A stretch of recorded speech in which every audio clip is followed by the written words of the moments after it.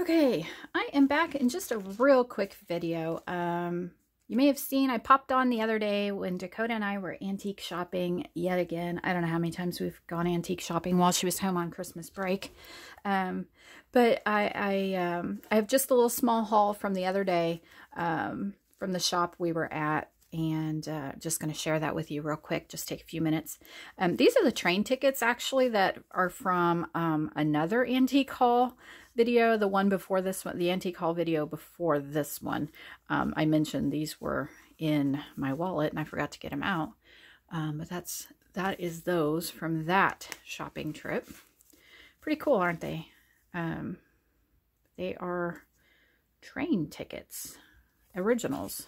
I'm not sure how many is here. 6, 7, 8, 9, 10, 11, 12, 13, 14. I don't know. There's like 20 there. Have those. Then, not super old. I mean, these are probably from the 90s. Maybe the late 80s. I don't know. These are just playing cards, deck of playing cards. They're a little bit yellowed on the edges, but what caught my eye was the beautiful blue butterflies. I love butterflies. I love blue, and I thought these would be a lot of fun to alter these for journaling cards when doing journals with butterflies in them. So I thought those were just too cute to pass up. Not real old. Those back in there. These playing cards, however, were adorable with the little puppy on there. These are miniatures.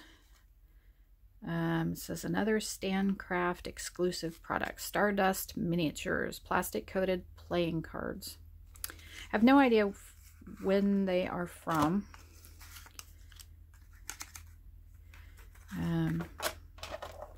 Don't even know if all of them are in there. They were just super adorable and I couldn't pass them up. Look at the edges on them. I mean, these were well loved.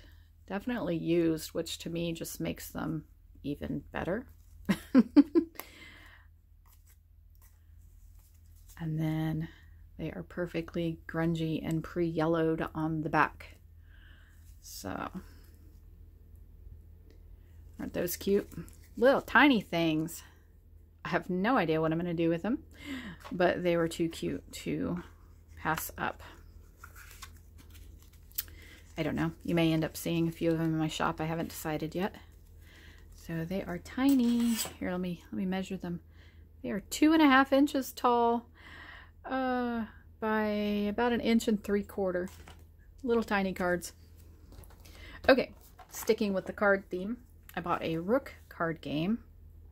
This one drew my eye because it was from Parker Brothers, and it mentioned Parker Brothers, Salem, Massachusetts, New York, and Chicago. I like the Salem, Massachusetts part, but the bird on it is, I don't know, he's a little spooky, kind of a little spooky looking. I mean, he's definitely a little creepy.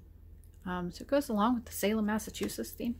This was the only card in the box that's like this. You know, it's like the title page or the title card for the deck of cards.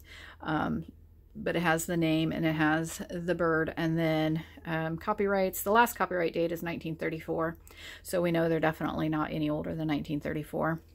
And then selling agent, Salem, Massachusetts. Parker Brothers Incorporated, selling agents, Salem, Massachusetts, USA. So I thought that card's kind of cool with the bird, the rook, blackbird or raven or whatever you want to call it, and then the Salem, Massachusetts. I don't know.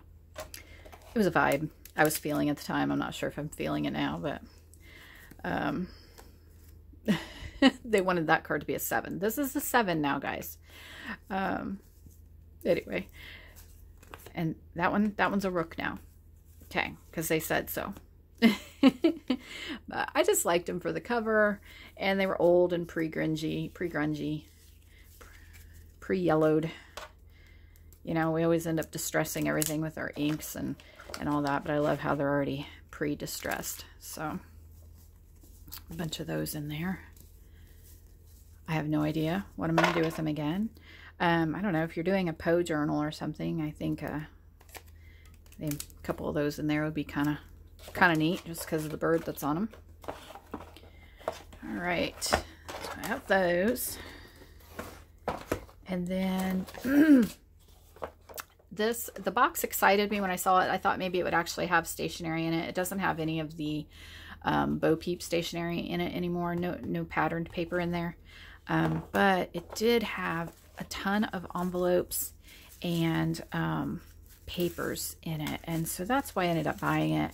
I love including old envelopes in my journals, like actual vintage envelopes in them. So these came pre-yellowed, pre-crinkly, already distressed.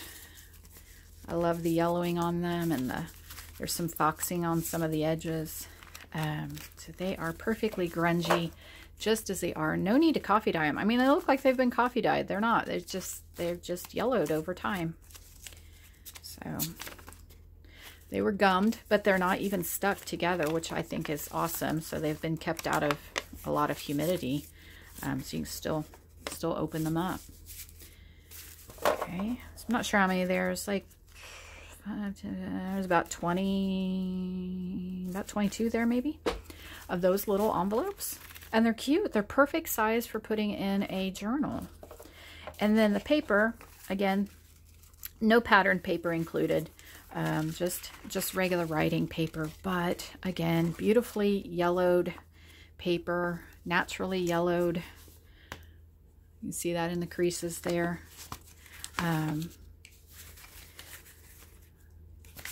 Love the texture of it. Love the crinkle of it. It's just a perfect weight paper. So just some nice, true vintage paper to put in a junk journal that doesn't need to be coffee dyed and distressed by my own hand. So those are already distressed and ready to go. So no little Bo Peep papers in there, but treasure nonetheless. Okay, and the last thing, it's just a little something for me. These recipes reminded me, and I know I can find them in cookbooks everywhere. I mean, the antique stores are full of cookbooks and recipe things, but these kind of caught my eye because these looked like ones that came out of my grandma's recipe box. These are not extremely old, just kind of nostalgic for me, and they look like recipes excuse me, that I might actually make. So this is Pillsbury. So this would have been a freebie insert that they might have had in a cake mix box or another baking mix box. And this one had golden apricot cake, individual spice cream rolls, butterscotch cream filling. But if I ever decide to do a kind of a vintage or retro kitchen or cooking themed journal, then these would be perfect in there. This is one that's plantation fruit bars. I don't know if I'll make those, but there's oatmeal drop cookies. And then there's this recipe here I wanted to try, herb bread. And then we have corn sticks, custard pie filling, and egg sponge cake, a 4-egg sponge cake. So anyway, that one is from Gold Medal flour, so it probably came with flour. And one of these I know had a date on it. Was it this one?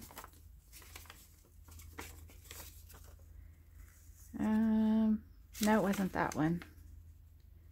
I like that there's directions here. Pack cookies this way to mail. So if this piece of paper is the same age as one of the other ones in here, then they might have been mailing cookies. Maybe they were mailing cookies to soldiers. I don't know. Because there's another one in here. Trying to find it. I thought it was very interesting. I'll come to it in a minute. Okay, so this one's Pillsbury. Another little recipe card. And let's see. This is another Pillsbury one. Daytona pie.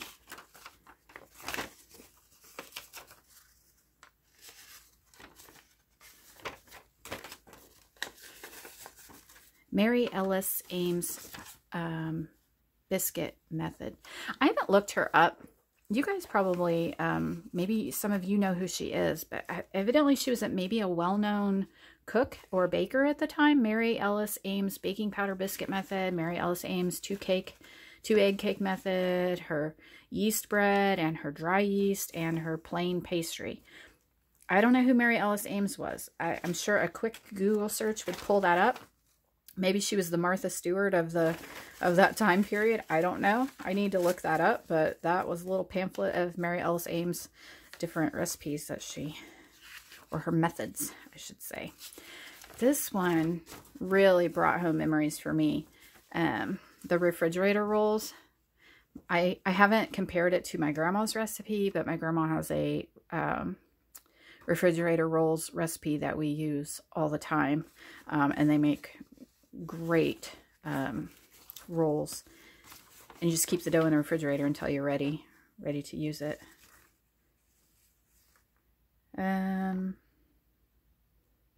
Oh, here, this is the one that had the date. This is the one. That was the other reason I liked this one. This was their thrift star offer discontinued, Pillsbury flour. So Pillsbury flour had these stars, I guess, they put on different products, and apparently you could turn those in for or redeem them for, I don't know, merchandise or something. Anyway, it's saying that that's discontinued now, and it says according to the term, let's see, outstanding according to the terms of our offer in cash at the rate of 1/2 cent each, or in war stamps as shown below until April 1st, 1945. So kind of cool, huh? So mid-1940s, that piece of paper is from. And imagine if I go look at Grandma's refrigerator roll recipe, it's probably the same one. So, and then this one was just cute. Holiday Hilarity Boost with Gingies. And it's got a little gingerbread man story on it. And then there's recipes. So, how to make gingerbread boys. And gold medal flour, apple dumplings, and old-time fruitcake. So, I don't know. Maybe a vintage or retro cooking or kitchen theme journal will be in the works. I don't know. This here was kind of like a walk through Grandma's recipe box for me. So, I don't know. I know it's silly, but kind of nostalgic for me. Okay, that's it. I didn't buy much. Oh, I did buy chairs to go with my antique table. It's mid-century table. It's not an antique table. That I have bought in my kitchen. And I did find a set of chairs to put with it, for half price. Got a great deal on them at the antique store. Got a surprise for Judy, but I can't show you that on camera. Maybe she'll put it out there after I go see her next week. But I think that's about it. All right. Well, I just thought I'd pop on and say hi and show you my few things. And here it is 13 minutes later. So sorry I've ate up all your time. But I will see you next time. I'm going to get back to working on that file folder project that I've started. Okay. See you guys. Bye.